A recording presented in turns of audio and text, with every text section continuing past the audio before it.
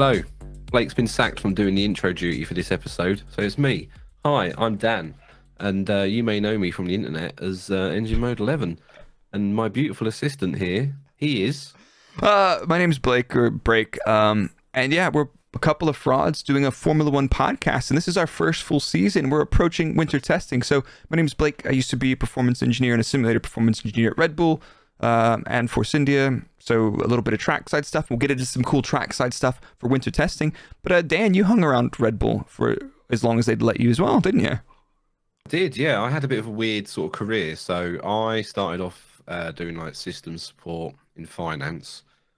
I see where this is. I see where this is going. Cost cap. No. Oh, this is pre-Red Bull. Completely unrelated. Completely unrelated to the cost cap. And then I ended up at Red Bull Racing for 6 years as a senior systems engineer. Rock and roll. Then I left, and they started winning championships again. So if any Red Bull fans are listening for the first time, you're very welcome. Yeah, thank God they didn't have you on the finance IT systems. Jesus, they would have been absolutely ruined. Absolutely. But we've got an interesting episode coming up tonight. So we've got a couple bits of breaking news today. Some Lance Stroll's had a couple shenanigans.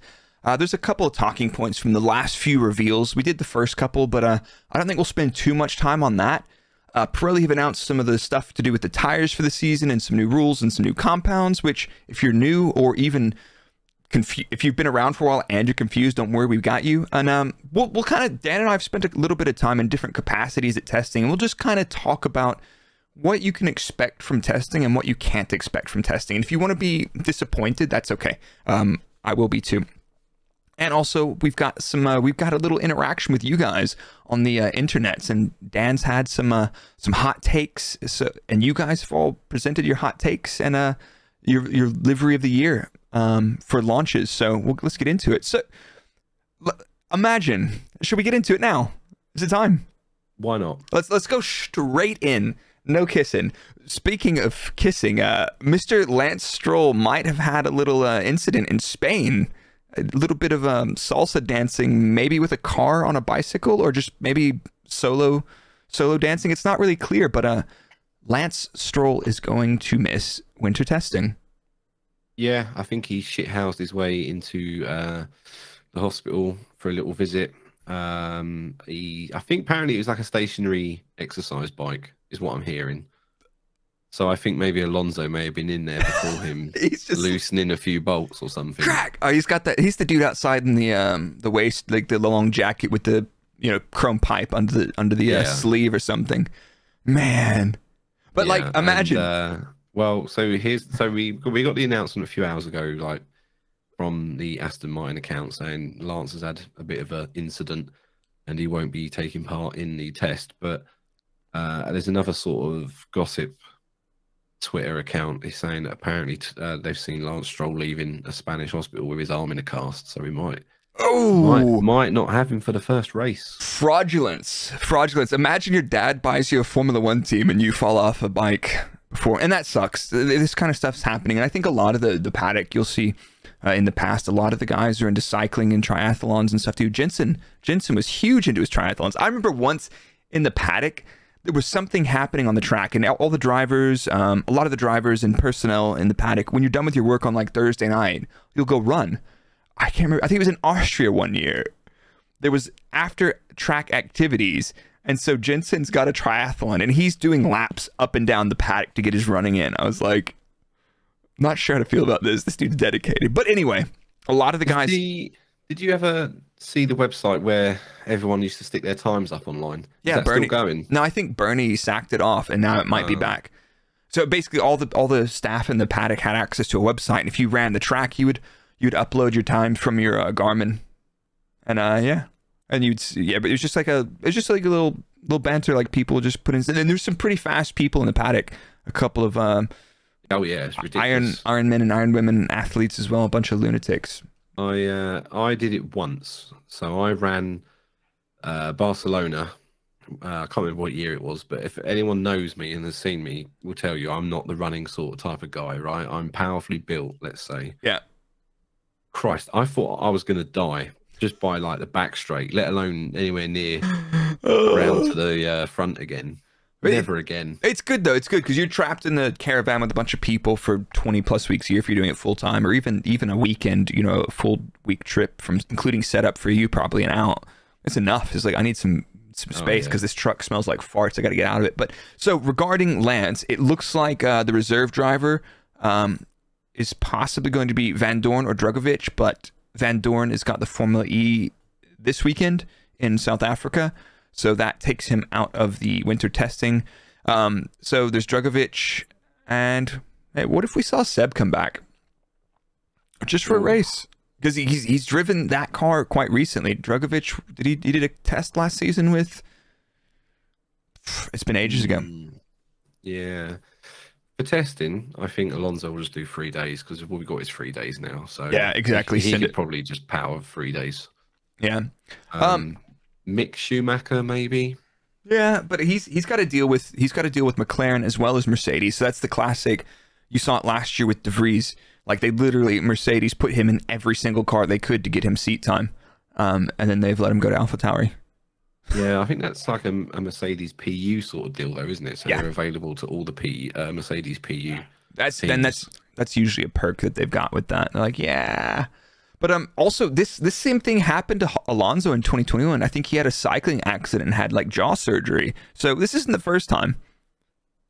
No, and taking a step back to what I previously just said, right, here's what I want to happen. Okay. I want Mick Schumacher to go into the Aston. Yeah. And I want him to podium on his first race.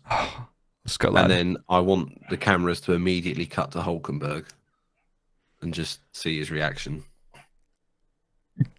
Who hurt you, dude? Who hurt you? That's it. That's what we're going for.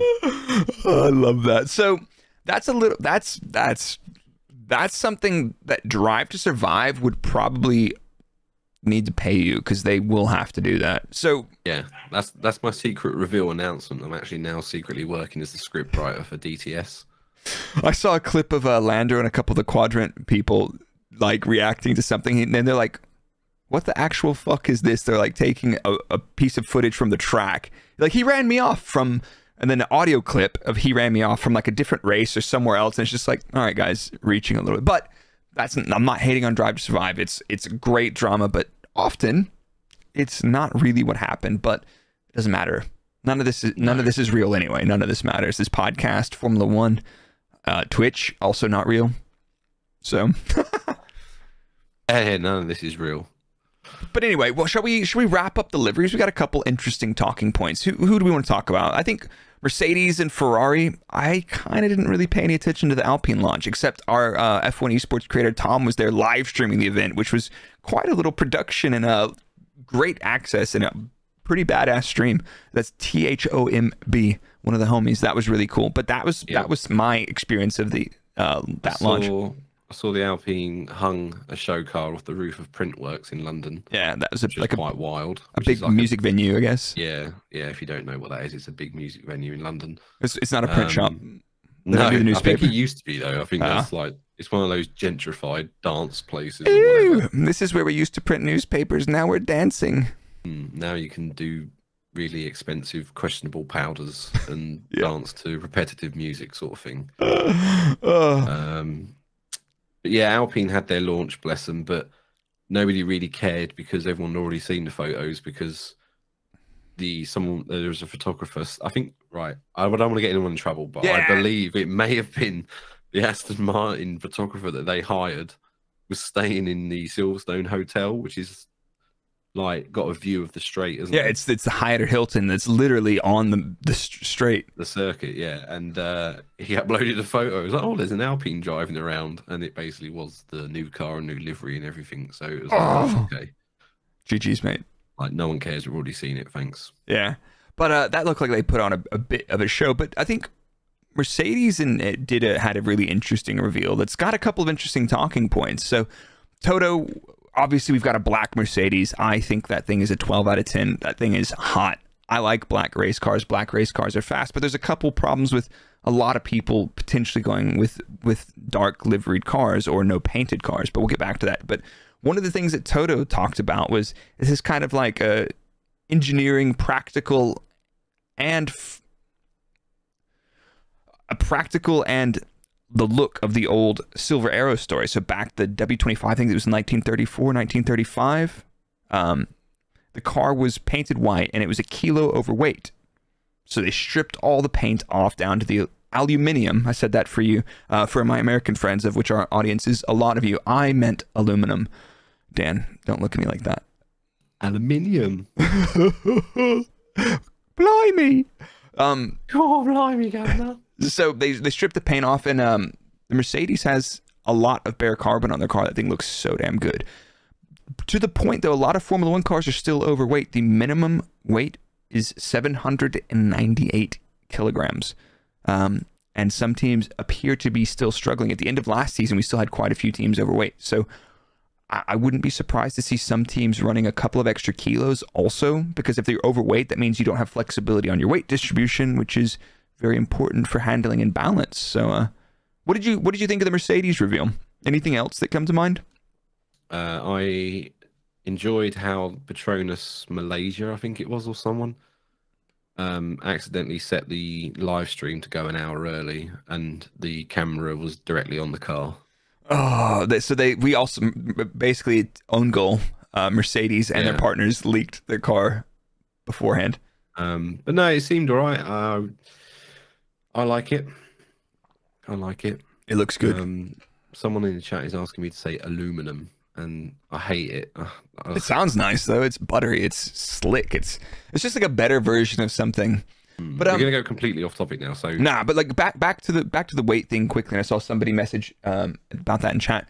The minimum weight of a Formula One car includes the driver. So a lighter driver, let's say you've got a guy like Yuki in the car. Yuki and De Vries are both quite short and probably very light.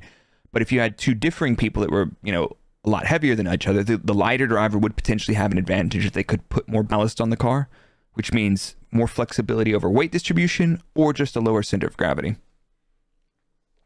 But yeah. I want to tell me what you think about this, right? Okay. We've seen a lot of bare carbon this year on the livery reveals, right? Yep. We've seen Mercedes go basically a bare carbon car with a painted stripe from the nose box up over the engine cover towards the back. Yeah. What do you think would happen if all the teams said, you know what, we're going to screw off our liveries and we're just going to run as much bare carbon as possible with a couple of indicating marks and driver numbers? Would you find that troublesome as a veteran watcher of Formula One, or B, potentially as a novice? We're going to have to extrapolate to what we think for people that might be new to the sport. I personally, tell me what you think. I was going to say, I won't take offense that you called me a veteran. Granddad. I'm a young spring chicken, I'll have you know. I'm older than you. Running around after 3 children, 2 dogs, and a wife keeps you young, mate, as my bones click. Oh, you look good, though. You do look good. Thank you. Thank you. Don't tell me what I already know. What was the question? God. No, but like, what do you think? Like, what if a lot of the teams started stripping back their liveries and you had, 80% bare carbon cars? Would that be difficult? I mean, for me, no, I wouldn't care less, but I believe it would get to a stage where Liberty Media would turn up and say, sorry, guys, you all look the same. This is getting a bit boring watching on telly. Could you mandate some colour? Yeah, I don't ever want to see that, because that's like one of those things. It's like, if you can get a technical advantage from running a bare carbon car, so be it. But if there's teams that are under the weight limit, I think Alpha was under the weight limit last year. They were one of the few teams not petitioning to reduce or increase the minimum weight. But they started under the limit, and then that's when their floor kept disintegrating. So they realised, right, maybe we should put some weight back into the floor. Yeah. But it sounds like the FIA are just keeping the minimum weight there, and teams are going to have to figure it out. And if that means a handful of cars are... Well, they wanted to reduce it even more, didn't they? But all the teams pushed back. I Correct. think it's meant to go down by, was it 2 or 3 kilos? Yeah, I heard rumors of that, and then people are just like, nah, mate, we're still over. So I think people are still overweight. Yeah, but someone raises a good point. Can you imagine Crofty and Brundle trying to commentate if all the cars look the same? No, it's quite difficult to do. Like, you would eventually figure it out, but they're trying to, split instant. Who is that? Norris, Russell? No, it's just a car. A car collided with another car, and we'll have to wait and see when it flips over, so we can see the color on the engine cover. Yeah, there's just black pieces of bodywork everywhere. Couldn't tell you what car they're from. honestly, I made a TikTok about that, talking about the discussion. Will the FIA or Liberty Media step in? And I got a lot of really interesting comments about it. But like, it's seriously something I think they would consider. But I don't want that to happen. I'm just saying, like, I've been around long enough to know what those people are like when they make decisions like that. They're like, this looks weird. We have to do something. And when they say they can do it, and they could push it through, they could do it probably. But yeah, they could, but I don't think that. I think the sponsors would get a bit knocked off because a big part of this is visibility and you know, seeing your brand. And if you can't see it because you've got a tiny sticker on a black car or whatever, eventually even sponsors will turn around and say, could you please make it a bit more fucking visible, please? We can't see what we've paid 20 million for. Are you talking about Alfa Romeo? Because they've got, like, literally, it looks like one of those, like, you know, Honda show cars, you know, with the Honda Civic with like 50,000 stickers across the side of it. They've got some stuff across the nose box of that car. Oh yeah, that's probably holding it together. Oh jeez. Oh my god. Oh my god. But let's switch gears. That Ferrari reveal was something, wasn't it? That Ferrari reveal? I'll give it to them. So if you didn't watch it, basically it was at their, is it Fiorano? Is that what they call that test track? Yeah, they got their own little test track. And basically everyone was sitting in the stands. They built like this giant sort of, I don't know what you'd call it, stage front. Yeah. And then just sort of like peeled back the curtains and the reveal was the car on track. And if you're going to do a reveal, that's how you do a reveal. Bellissimo. There was something so charming about it. And I understand how they gaslight thousands and millions of Tifosi into still supporting them. It was so fucking charming and so cool. And it was one of the things, it was like literally fuck the sponsors. This is Ferrari. Here's the new car. Here's the drivers. They had a couple of other, you know, people presenting the stuff. It was really good. It was super slick and I loved every second of it. And the car was beautiful. If you can't not like the Ferrari. But here's something. People are like, the Red Bull looks the exact same as last year. I'm like, have you looked at a Ferrari lately? But I get it. It's not have to be for everybody. It doesn't have to be. Pick one. Right, controversial here. Go on. I say within the last few years, at least, I'd say Ferrari has changed their livery more than what Red Bull has. Possible, using a matte paint from a gloss. Well, yeah, and like there's random sections of it black and things like that. So this year they got quite a large bare carbon part, which I don't like. I don't think that looks. No, it looks ugly. But they had that god awful green thing as well for mission fraudulent on the it's not cigarettes but cigarettes cover. Yeah. Whereas the Red Bull one, it's literally like it did say Red Bull on the side pod. Now it says Oracle or whatever. Yeah. I mean, I like it. I'm not slating the Red Bull livery. It's very samey. I think Ferrari have changed elements of theirs over the years than what Red Bull have. Possibly, definitely for the last couple of years. But I found that Ferrari launch event really charming and passionate and fun. And I wish more teams did that like that. Do you rate that above the launch they did where everyone was dancing around the car? Yeah. Yeah, that's what we want to see. Not the dancing around the car. We want to see it on the track. That I saw that. I never saw it live, but I saw it after the fact. That was pretty fucking stupid. To me. Dancing around the track. Dancing around the car. Yeah, dancing around the track. Are you talking about the oil protesters at Silverstone? Dancing around the track. Oh. No, they weren't dancing. They were sitting still. Oh, fine. They were very much sitting still. Yeah, but anyway. Have you heard about Alfa Romeo maybe getting in trouble? Is this because they were advertising a gambling company, possibly that wasn't regulated in Austria? It wasn't regulated in Switzerland. Sorry, yeah, Switzerland. Exactly. Yeah. So, long story. We'll keep it short. But long story short, Alfa Romeo. Has this been concluded or not? I'm not sure. But basically, they were a little bit of trouble because Stake is a really legitimate gambling company that's no platforms have had any issue with them at all. We haven't talked about that in the last episode. But there's laws in Switzerland which are very specific about advertisement and promotion of gambling sites, or games of chance as they were called. And yeah, they might be in a little bit of trouble with the the local government there. But they're going to be like, don't worry, their website's blocked everywhere. It's like, yeah, for a reason, probably. Did you see the Alfa Romeo launch when it looked like they were in a Jeremy Carl studio? Yeah. And for our American listeners, that's basically our version of Jerry Springer. You are not the father. Yeah, that was such a weird launch, man. And then the Final Fantasy VII victory music. Oh my god, that. And then they fucking leaked it as well. So they're interviewing. I've forgotten who their new head guy is. He's not a team principal. He's a fuck knows what they're doing. Anyway, they were interviewing him, and then just in the background, they just randomly put a picture up on the new car before anyone had seen it, and I was just like, oh, okay, there's the car then. Yeah, that was. Cheers, guys. Cheers, guys. So, last thing before we get into the little bit about testing, and I'm sure I've got some funny stories. You must have some funny stories from testing as well, and we'll get to those in a second. But first, Pirelli have told us about what they're doing with the tires this year. Are you in the loop on this one? Oh, tires loop. I see what you did there. Brilliant. No, I'm not actually. Okay. I see. What they had in a new compound or something. Again, sorry, I've been so busy with work. Again, I'm going off on a tangent again. I don't care. This is what you subscribe and listen to. Exactly. So I have a real life job, believe it or not. I know that comes as a shock to most people. Is your job sitting out in front of Job Center? Yeah.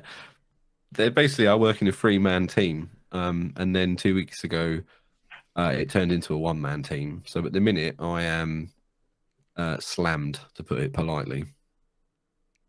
Anyway, that sounds fun. I'm a little bit out of the loop at the minute. That's all right. We got you covered, bro. But so tell me about the tires. Ooh, come on, give it to me. Give it to me. Last year, with odd shoes as well. Thank you for noticing that. Yeah, that was really good. That was really good. So last year we had C1 to C5, and they would pick 3 per weekend, and the hardest one would be the white, the middle one would be yellow, and the softest one would be red. Now we've got 6 compounds. We've got the C0, which is last year's C1, and they've come up with a new C1, which is in the middle. So we have 6 compounds that we can choose from. Lower number, harder compound.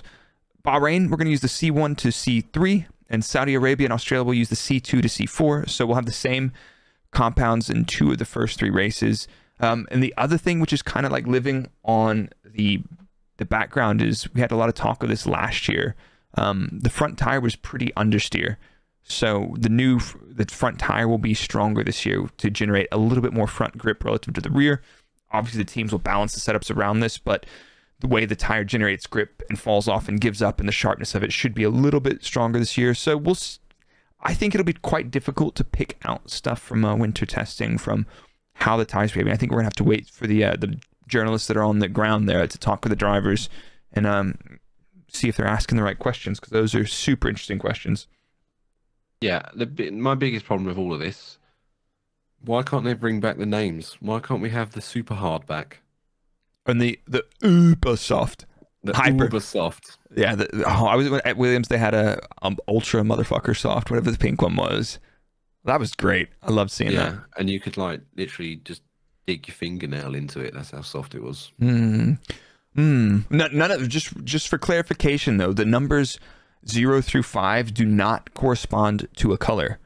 It's whichever tire is the softest of the weekend will be red, middle will be yellow, and the hardest will be white. So, but the thing is, if you're overwhelmed by that, don't worry about it, because it doesn't really matter to most of us. It's like, you've got a softest tire, you got a hardest tire. Yeah, if you're overwhelmed by it, don't worry, because Ferrari are overwhelmed by it most of the time as well. Stay in, out. Oh, Charles, no. Shake it all about. Yeah, geez. I think it might be that time that we do that thing. Oh, what, where we ching, cash our money in and plug a sponsor? Let me talk. Honestly, this sponsor, I definitely don't use them every race weekend. Shall we do it? You ready? We definitely don't. We definitely do not recommend using these every race weekend to use F1 TV. We'll explain that after that. I'm gonna switch over. Hello, me again. Just interrupt your podcast episode. Listen, we've been banging on about NordVPN for a while on the show, and it's finally happened. They've reached out to us and are offering an exclusive deal to our listeners. If you are fed up with not being able to access F1 TV Pro due to geographical restrictions, then this is what you need. With NordVPN, you can switch your virtual location to a country that enables the full feature set of F1 TV Pro. Tell me and Blake do it, and we've been happy customers of NordVPN for years. But Dan, I've heard VPNs are great for online protection, but they slow down your internet speed. Come on now, it's 2022. I can stream a multitude of F1 TV HD feeds while hosting a watch-along on Twitch with no issues. Furthermore, NordVPN prevents my internet service provider from bandwidth throttling, so I can actually use my internet connection at the speeds I pay for. They have an app for smartphones that's easy to install and use, plus it's only the price of a cup of coffee every month. So to get a huge discount off your NordVPN plan and 4 months for free, visit nordvpn.com/engine. It's completely risk-free with Nord's 30-day money-back guarantee. So give it a try, and if you like it, great. If you don't, you can call us frauds on Twitter. Simple. Now back to the episode. Wrong. We're not going back to the episode. I forgot. That's an outdated ad. It's all relevant, but it's Nord's 10th anniversary coming up. Ooh. So you get even extra discount. So if you were thinking about it before, now's your chance, because you get even more discount on top of the discount you were getting before. Done. Right. Cha-ching. And then to also make that very relevant for you, all our listeners, is in some regions you may not be able to access F1 TV Pro. And then using F1 TV Pro with F1 Multiview or Multiview for F1 is literally like, if you like seeing all the camera angles and everything else, it is an absolute must. I use it during my watch-along streams, which I'll be hosting on twitch.tv/BRRRAKE. Every Saturday and Sunday, I will be live. And if there's qualifying on a Friday, I'll probably do that too, because I'm a sicko. But F1 TV and Multiview for F1, game changer for consuming Formula One. All the angles, you can see all the onboards, you can see the telemetry, the timing data, whenever you want. You don't have to wait for the ticker on the TV to flip around. You've got access to everything. Absolutely freaking awesome. And the F1 TV live timing web app is fine, but multi-viewer one is insane. It is insane. It's that good. Once you go multi-viewer, you don't go back. No, I can't watch, like, I tried to watch a race at a racetrack and I was like, nah, fuck that. I'm never coming back here. So you're not allowed back at any racetracks, are you? Yeah, I am. I haven't been banned. It's just like, it's one of those things. I talked to somebody from the paddock this afternoon, and it's like, when they go to the race, it's like, I'm supposed to be doing something. What am I doing here? But yeah. But so let's talk about winter testing. Winter testing has changed this year. Something that caught me off guard. I was like, wait, are you guys serious? What, only 3 days? Yeah, 3 days in Bahrain, and then we go straight into a Grand Prix. Well, in years past, there were 3 whole sessions of testing. It used to be like Jerez, Barcelona. Then one year it was Jerez, Barcelona, Bahrain, and now it's just Bahrain, 3 days.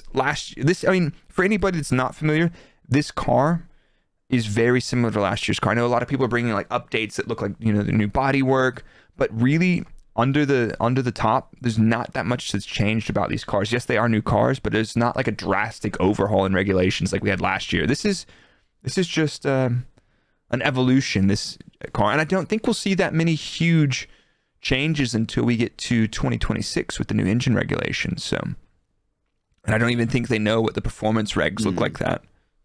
I think where we've had these engines now for a while, I think they aren't as dramatic as like blowing up every 2 seconds as when they were like in 2014 and 15 and that. So 3 days of testing, it's not ideal, but it's not as bad as it could be, if that makes sense. Man, so I was in 2014, the first year of the V6 turbo hybrids. I was at Force India, who had a Mercedes power unit. That thing was awesome.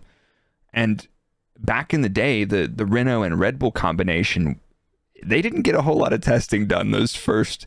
I need to look it up. We'll look it up for next episode maybe. But they didn't. I remember the Red Bull having holes drilled into the side pods because the damn thing just could not keep the temperature down. Yeah, I don't want to go into details, but I heard some absolute horror stories. And if you want to see what happened, go look at how many laps they did in the 2014 winter tests.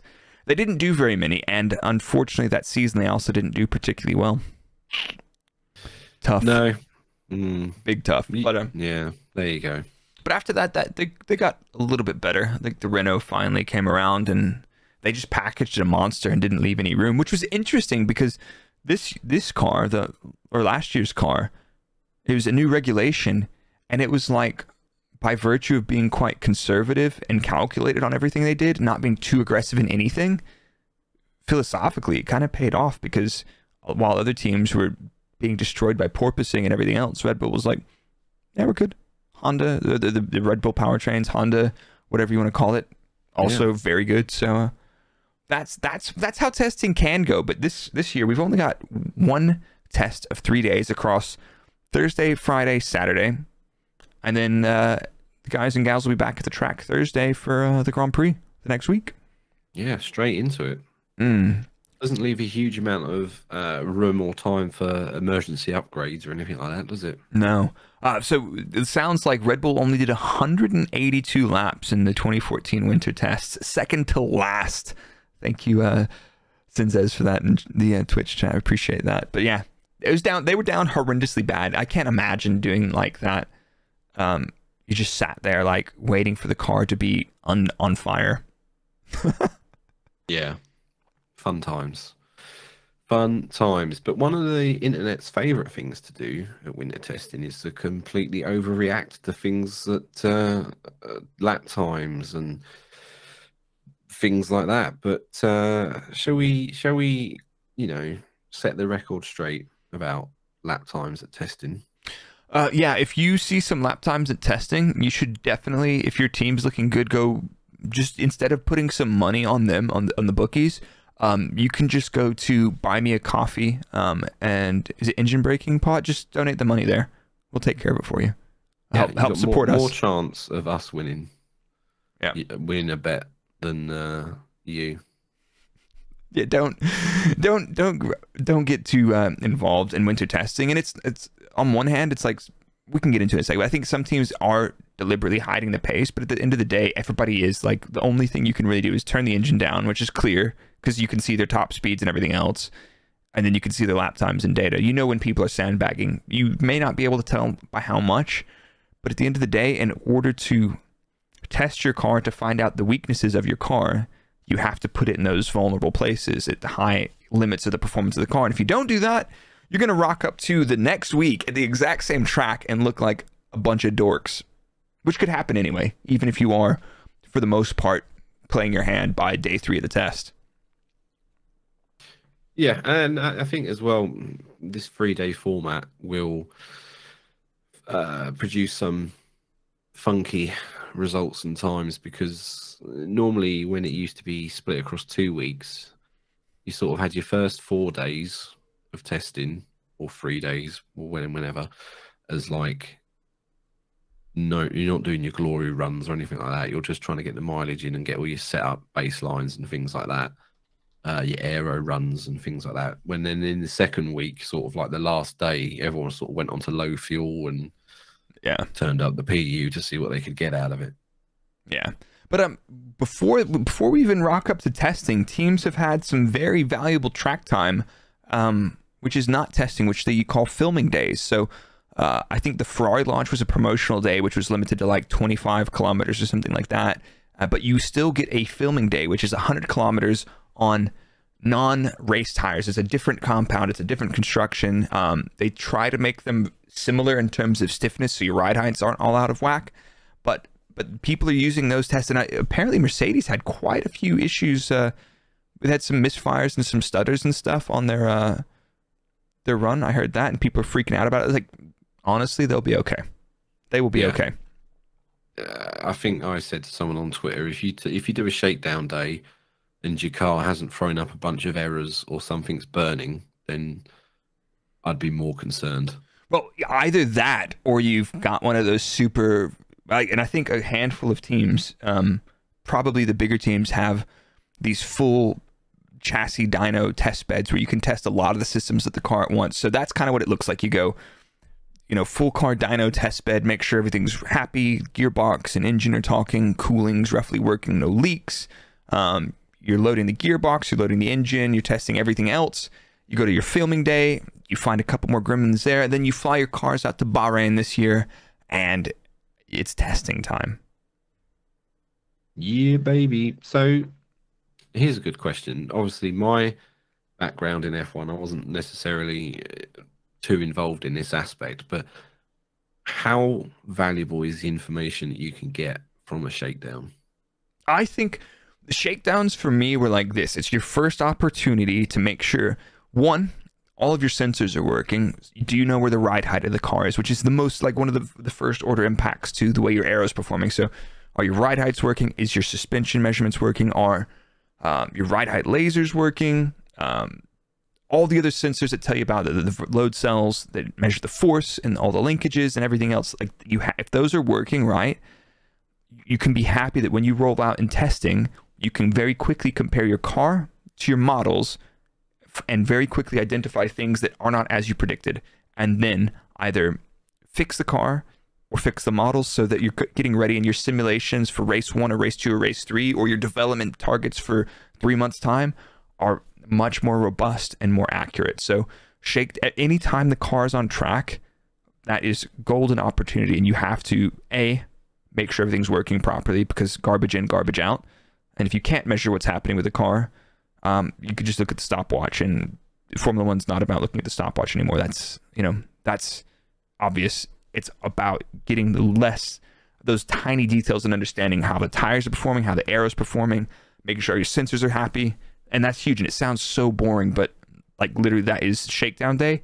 I couldn't wait. In my last, was it from 2018 to 2021, I was a simulator performance engineer. And in winter testing, one of my big jobs was model correlation, to make sure that everything we've simulated matches what we're getting on track. And if those sensors aren't working right, I'm sad. And we're spending a lot of time trying to fix those stuff. That is gold dust. But I'll tell you what else is gold dust, and is something that we should now use as the tagline for this podcast. And that's the line that you just said earlier: garbage in, garbage out. That's garbage in, garbage out.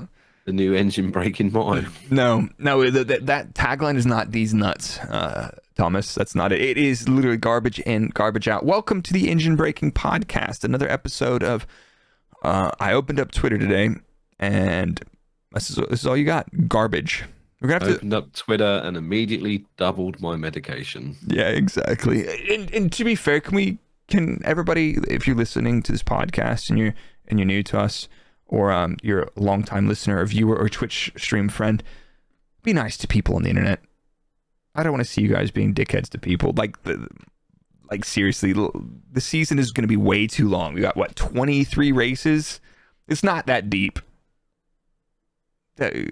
Whoever hurt you, forgive them. Let it go. Have fun. Be nice to people.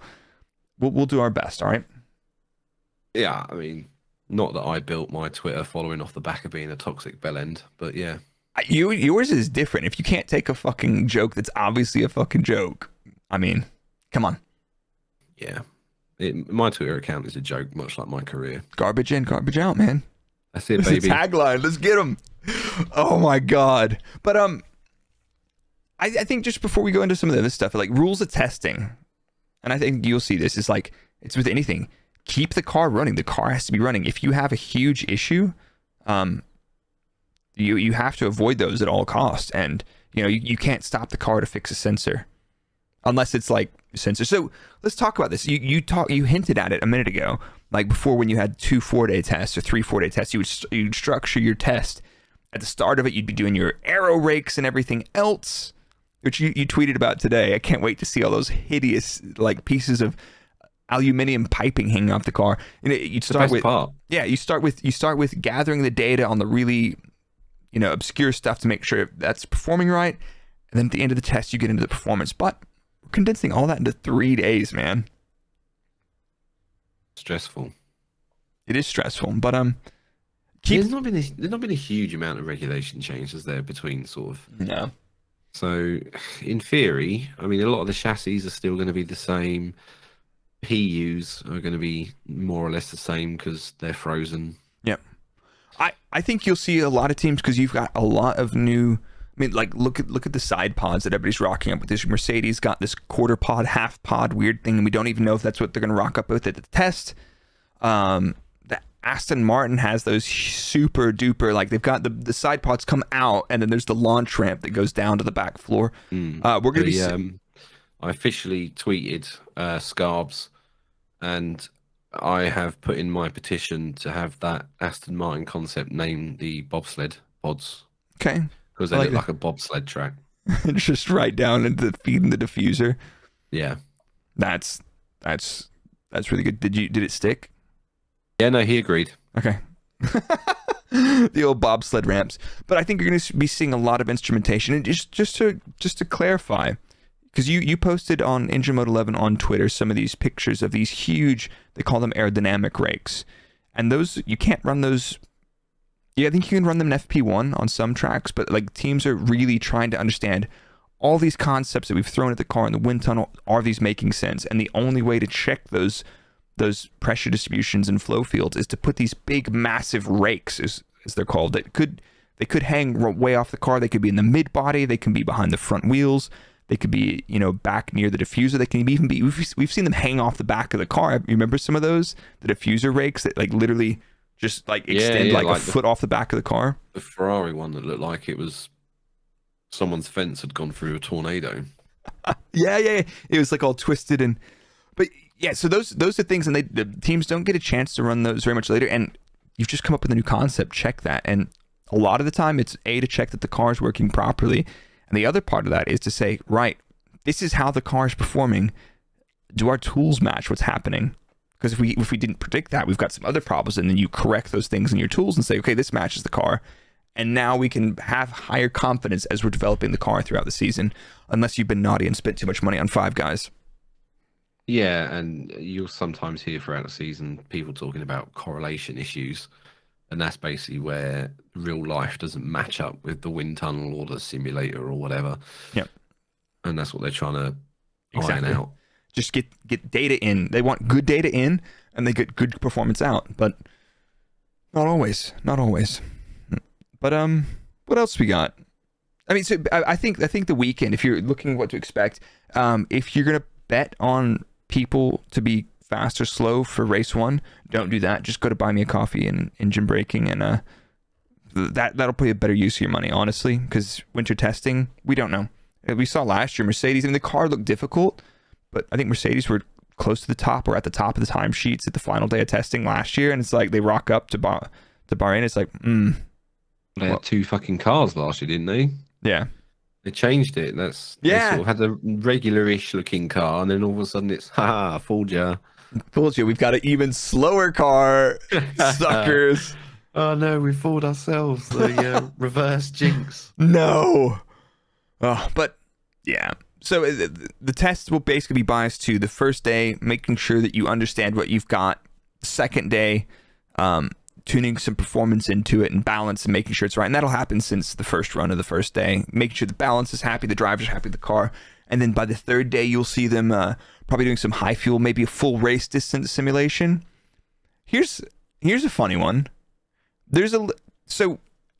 Actually, we'll come back to the funny one in a second. But one thing that teams will also do is test their cooling systems. You might see them stopping in the pit lane and just idling their car and seeing how long they can hold an idle, because for the race start, you statistically, you know how long race starts can happen. If you're at the front of the grid, if you're qualifying on pole, you're sitting stationary for a very long time. So your car has to be able to basically, if it gets too hot, it blows a valve and you lose all your water out of your radiators, and your car goes, and it doesn't make it. Exactly like that. Yeah, it does that. Another thing teams will try to do is do a fuel run out test, where they will run the fuel system down as low as possible. And if you're a polite team, you will do that just before the lunch break, which usually ruins some people's performance runs. Imagine you're trying to get a qualifying run in at the lunch break, and the fucking Force India Racing Point Aston Martin is like, hey, we did our fuel run out test and we accidentally timed it wrong, and we ran out of fuel 5 minutes before the end of the session, and they've got to go away and fix some fuel system issues. So you do that before lunch or at the end of the day. But did you know that there's a test that they don't do until the end of the last day, or at the end of the day? Is this the reverse gear in case we detonate the gearbox test? Yeah. So that's one of the tests that teams like to save until late in the day, because you can't use reverse in the pit lane, but you often will need to use reverse on the track. It's a pain in the ass to get the car into reverse. It's very fiddly. But sometimes the reverse gear is not really It's not really built for power or for speed. It's built to be like, I'm here. It's built because it's in the regulations. It's Yeah. not built to be used. Yeah. Like, you use it once and then that's it. You've written off the gearbox. Not quite that bad, but it's literally like that. And sometimes it's like they don't know. It's like, you know, reverse gear selection is when you can grenade the gearbox. Imagine you're in first gear and reverse gear simultaneously. What happens then? It gets reduced to its component form and Yeah. looks like a Meccano set. Yeah, exactly. You got a little bit of a iron ferrous slushy that comes out of the drain plug when you come back in, or you get blessed with a hole in the side of the gearbox casing. But that's... And when you pull all that lovely slushy liquid out, it's whoever broke it has to drink it. Honestly, that is one of the most disgusting smells, is differential fluid on a normal race car, or the gearbox lubricant. Gearbox lube just stinks. I don't know what it is. It smells like rotten McDonald's. But that's also ironic because I'm pretty sure McDonald's food has a half-life of like 100 years. There's so many preservatives in that shit. There's no way. No. Ain't no way. It doesn't rot. No. I mean, I've eaten it for 34 years and I'm still alive, so... Dude, that's honestly one of my guilty things is when I go shopping, there's a Macca's at the Tesco near me. I was like, oh, I haven't had lunch yet today. Bummer. I guess I'll just have to have McDonald's. What is it with us being fat shits? Because last time it was In-N-Out Burger versus Five Guys, and now we're bringing up McDonald's. Yeah, it's not. It's just a guilty pleasure. It's not even that nice. It's just like, well, hey, real quick, what's your Macca's order while we're on it? Ah, man, I like to flirt around the menu. I don't have like a cut and paste sort of order. But I do like the new McCrispy they've got out. Yeah. I don't know if our American friends have the McCrispy, but it's a fried chicken sandwich. It actually looks like real chicken when you bite into it. It doesn't look processed. Yeah, I mean, I'm sure it is processed within an inch of its life, but still. It's nice, yeah. But McCrispy slaps, or just a classic Big Mac, man. Big old Mac. Big old Mac. See, I think, I don't know how the fuck we've ended up here, but Big Macs, I don't know if it's a UK thing or global, but they always look like they've already been in a car crash when you open the box. It's like...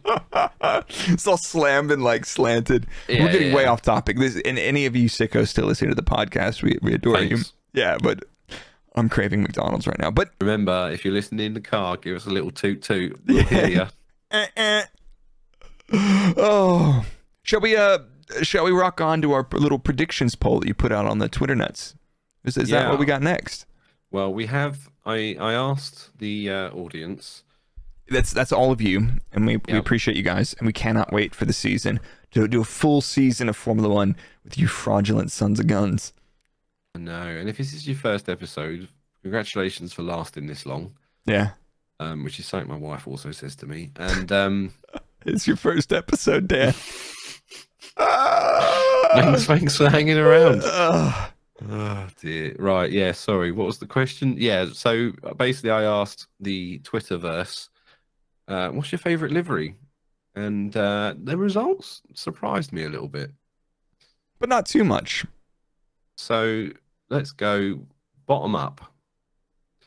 Because no good story started top down. Right. In last place with a measly 3.7% of the votes.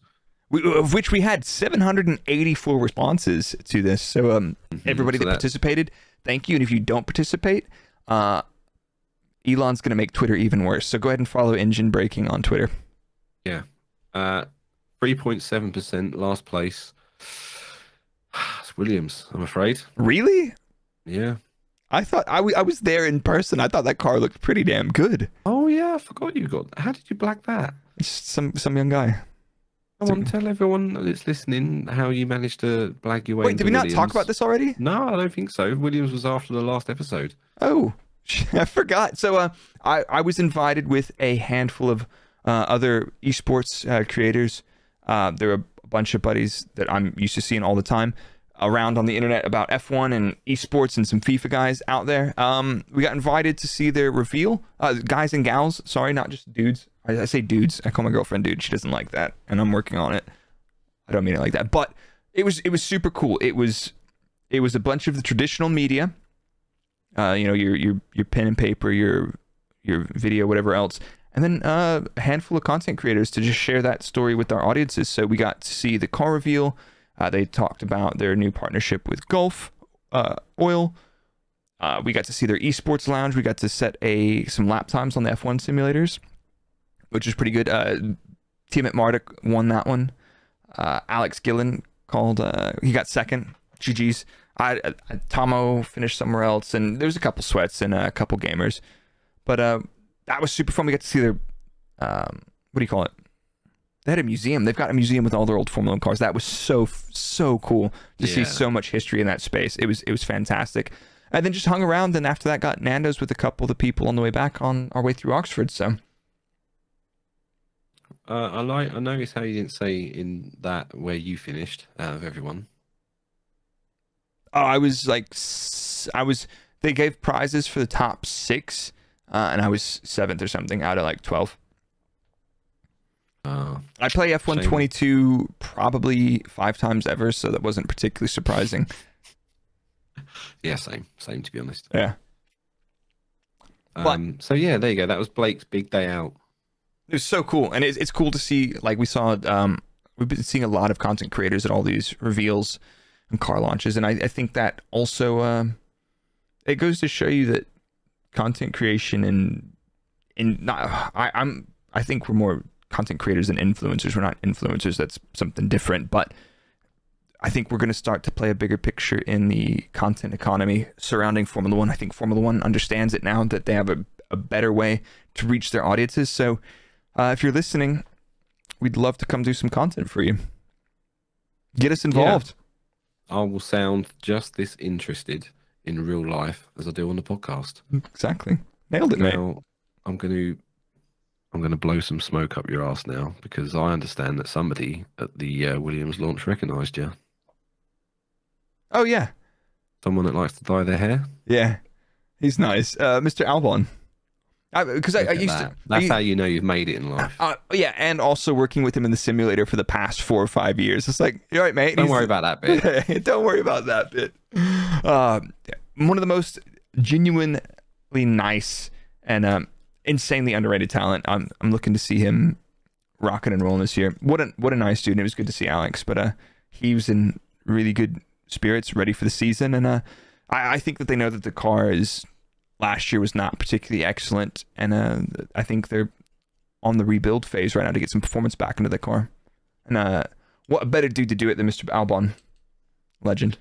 Yeah, I think Williams is one of those teams where I don't think anybody necessarily actively dislikes them, and they all want them to do well. I think that's very sound. But nobody rates their livery because they're in last place in our poll, so can't win them all. Sorry, Williams. Unlucky. Next up on the P9. P9, and I agree with this fully. AlphaTauri with 14 votes. Oof. Wait, hang on. That can't be right. Now, fuck. This is way... Williams is like... Dude, Google, what did you guys do? I don't know. I'll tell you what I think. I'll tell you who I think is dead last. Who do you think is dead last? I think Alpine, the regular blue edition, with 9 votes.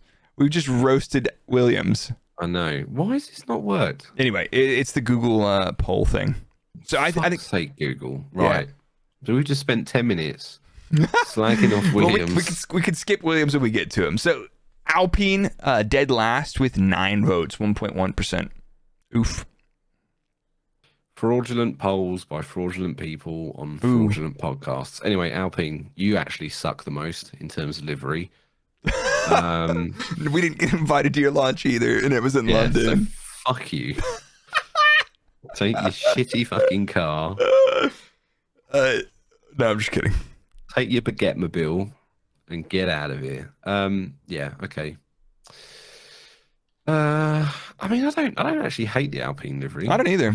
I think there's worse. Yeah, but like out there. Am I gonna pick that over some of these absolute bangers? Well, nah, no, okay. Nah. And you had to pick one. This wasn't a like rate them on a scale to 10. It's like pick your favorite. P2 from the back.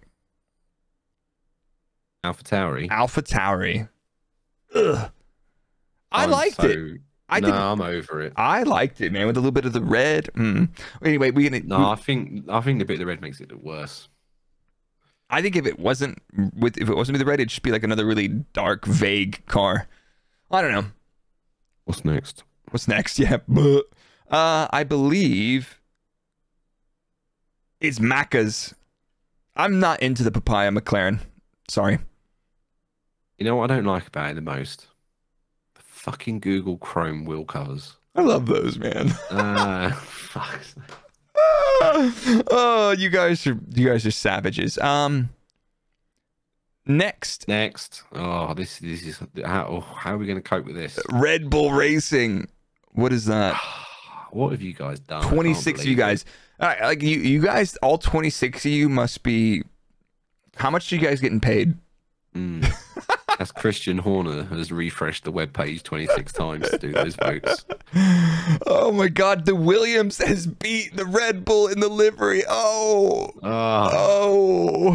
So they're not last like we just spent 10 minutes talking about. They've actually beaten Red Bull. Yep. Next up. Who's next up? Is it Aston Martin? It's Haas. Haas. Where's that? Haas. This fucking Google Forms. I'm never doing this again. Oh yeah, you're right. Haas. 43 votes. Not too bad. I don't know, man. It was alright. It's just another black and red car. Yeah. It's better than what they have in the past. I'm surprised to see the Aston Martin up next, honestly. People like the green. Yeah, I mean, it does look like a very sharp car. It looks good. It's a nice color. Next up. This is third place now, isn't it?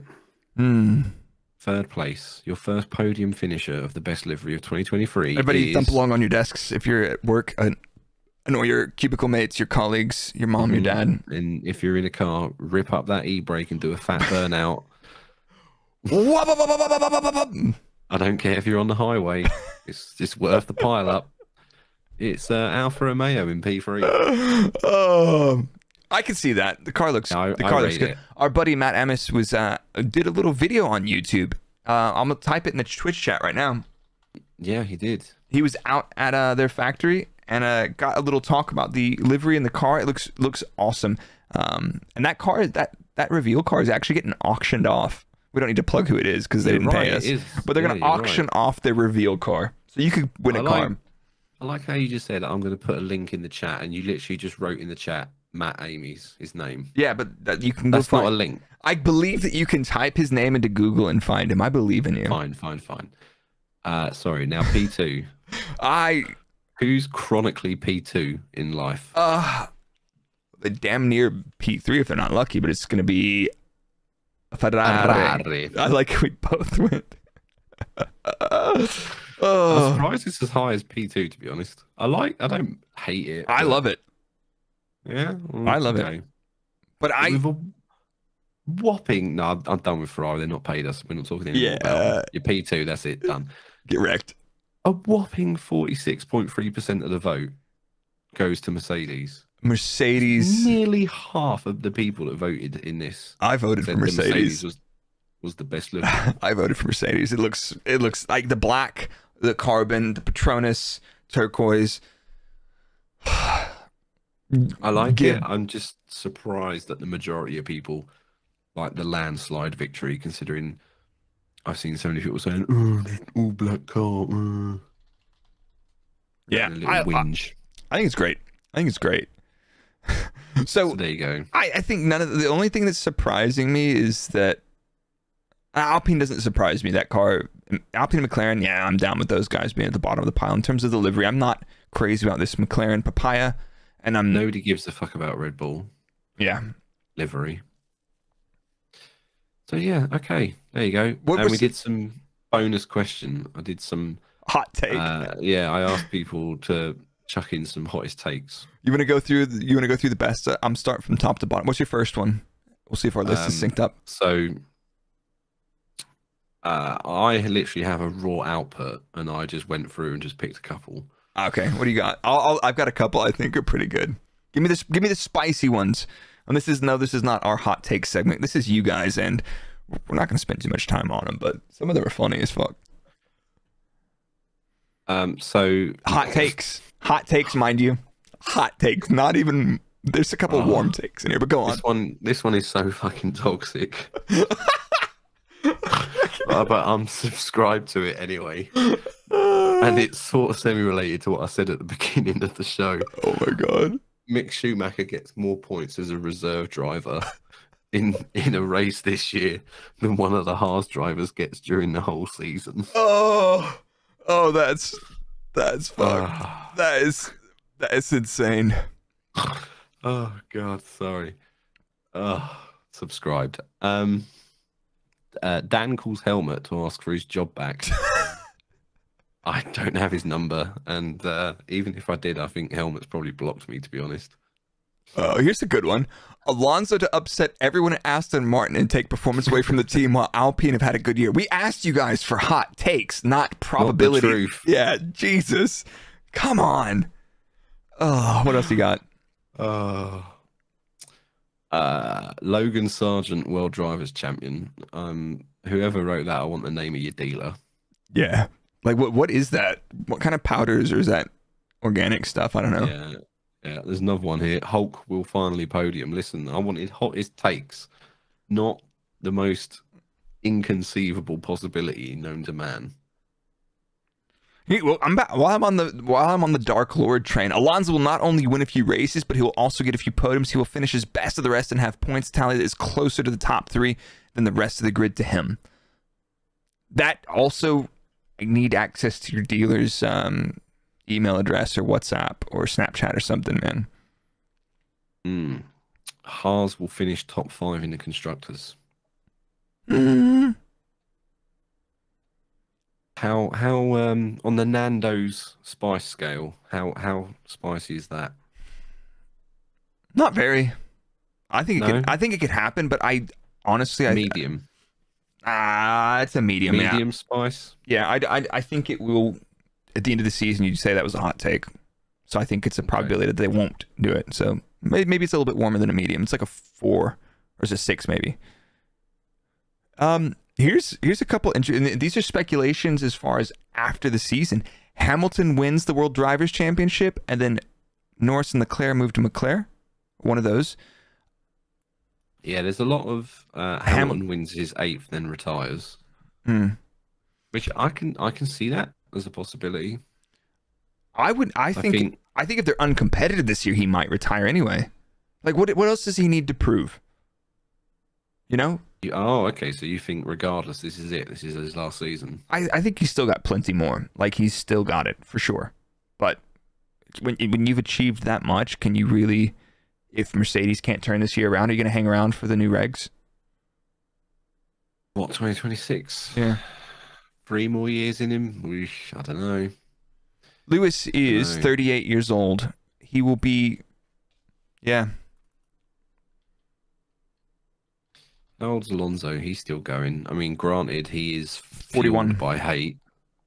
Yeah, witchcraft. Yeah, Alonso's 41. Alonso is still fueled by the hatred of 2008. Yeah, exactly. Oh, I don't know, man. What is there any more super spicy ones in there? Yeah, speaking of Alonso, someone's put Lance Stroll will continue his streak and retire Fernando Alonso. What's keeping him going? Who, Alonso? Yeah. I don't know. The shithousery. Yeah, he just fucking. I reckon he just loves it. Here's another good one. No first place finishes this season for Ferrari. I think that's a hot take. I think that's a hot take. Do you think? I hope they don't win any, because if they win the championship, I've got to drive to Maranello in a Fiat Panda. Have you secured the car yet? If anybody doesn't know, here's the quick version. Dan basically said if Ferrari win drivers or constructors championship, he's going to handwrite an apology letter and deliver it to Maranello in a Fiat Panda. We may or may not have roped a couple people into doing this trip. Yeah, for all the Ferrari slander that I continuously put out on this podcast. Yeah, but I mean, I like the tifosi. Don't get me wrong. I just enjoy the drama. Exactly, love it. I think everything else in there. There's nothing like I was really surprised, and hats off to all of you, there was nothing really super toxic in there, which I was expecting. My second favorite was hot take of 2023. Yo, mom. Thanks. Yeah, there's someone in here that wrote, all Americans are frauds apart from you. Hot take. Yeah. Here's one. Oh, I saw this one. This one's kind of actually spicy. The biggest frauds of the 2023 season will be DeVries and Hamilton. Who hurt this person? Who hurt this person? Anyway. Albon or Gasly will get a call up to Red Bull for 2024. I don't think Gasly's ever going back there. I think he's quite happy and tucked up in bed with Alpine. Yeah, he's done. So, I think that's it for the hot takes. You guys are going to have to try a little bit harder. Those were like, I think the hottest we had was like a 7 out of 10. Get good. The hottest take was my one, saying that Mick Schumacher's going to sub in and get a podium in an Aston Martin, and we're just going to cut to a shot of Nico Hulkenberg giving. You remember that? There's that. Fuck, I forgot what race it was, but where there's like this Alonso just sitting there in his helmet, just staring off into space. I think when he was in Ferrari, I think he just lost the championship. I think it was. He's just like 1,000 yards there. Yeah, dead inside. But are you? Let's talk about testing. Testing is here. Are you doing any live streaming for testing? So I cannot commit to saying I will. Okay. Because in the time between the two podcasts, last time and this one, my team all quit their job. So I'm doing 3 people's worth of work at the moment. Wow. Get this. Okay. Sorry, I'm in the middle of burping. Sorry. That's okay. There we go. Edited that out. Get this. In a turnaround of events, guess who's been invited to do some streaming content with WTF1 for the testing? Not you. Me. No way. Now that what a turnaround. Now that Maddie's gone, they're like, finally we can have the engine mode. That will be spectacular. Don't plug them. Screw those guys. No, I'm just kidding. I was just gonna say, I was like, wait, Maddie left. How the tables have turned. They have. Okay, so I guess we'll be keeping an eye out for the socials for details regarding that. I didn't say I was going to do it. I'm just saying. Oh, you fucking dork. We don't know if you can do it because you might be stuck at ball and chain the desk job, bruh. Yeah, exactly. Hey, I've got to go. I did, again, off topic, but I don't care. I did Liverpool this weekend for work, which is like a 4.5 hour drive there and then a 4.5 hour drive back. And I'm doing it again tomorrow. So, I mean, I'm just out on the road. Out on the road again. It's like I'm traveling around like I did in F1. It's back in the day. Full circle. You can't get away from it. Well, you know what, dude? I think I found the perfect way for you to settle your argument or whatever with Maddie from formerly of WTF1, now of P1. Maddie plays Escape from Tarkov, I've come to find out. I'll fucking scav him. Yeah, Maddie plays Escape from Tarkov. I think we need to line up this match. Factory 1v1 me 1v1 me on Factory Biznatch. GG Dogwater. Get the fuck off my game. Get good, scrub. I'll sort it out. I'll thank you. I'll sort it out. But okay, so TBC. I think what I'm going to be doing for testing is a couple of hours after the tests are over each day, I'll do a little performance summary. So I'll look at the data, if hopefully the data is working and our workbooks work, and I'll do a little performance summary after each day of testing. So that'll be Friday, Saturday, or Thursday, Friday, Saturday. And then Monday or Tuesday, we'll do a little roundup. Oh yeah. We'll do a post-testing podcast before the race. Yeah, that'll be perfect. So you guys will see. Regular scheduled format is now calling. I'll call it Brake's notebook. No, I'll call it Ted's notebook that I wrote for Ted. But we do the notebook because he doesn't do his notebook. We do his notebook. Not really. I don't know. No, it is us. Let's just start that vicious rumor. It's us. No, I don't want that. I don't want to do that. No, I don't think so. Not going to do that. But anyway, if you want us to do that and you want to start that rumor, just give us another little toot toot in your car. Yeah. Rip up that e-brake on the highway. Do your best Max Verstappen impersonation. Do a big fat sick burnout. Yeah, and then come out of it unscathed. Obviously, we want you guys to be safe. Yeah, and just say simply, simply lovely. But anyway, shall we call it there? Yeah, fuck this. We'll see you guys next week after winter testing. If you haven't left us a glorious 5-star rating on Apple and Spotify or whatever, and if you're listening to this on YouTube, you should definitely leave us a comment and just say we love your podcast and tell your nan about it and toot toot. All right. Yeah. All right. Big up your nans. Big up your local butchers. Big up your local In-N-Out or McDonald's. Big up all of you lot that have just caused collisions on the highway from ripping your e-brakes up. And everyone that's going to get an antisocial dispersal order for doing toot toots in the street.